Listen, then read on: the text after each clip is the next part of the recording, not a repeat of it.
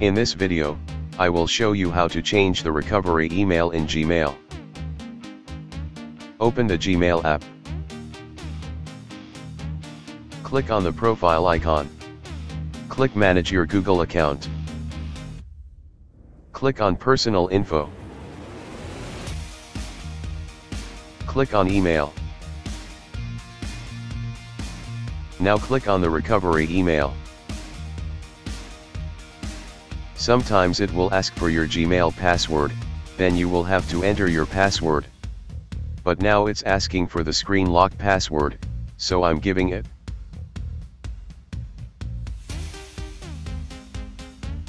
Now delete the current recovery email and add a new recovery email.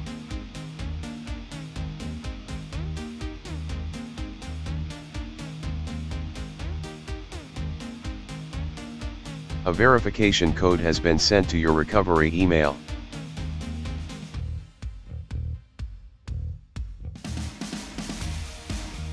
Now enter the verification code.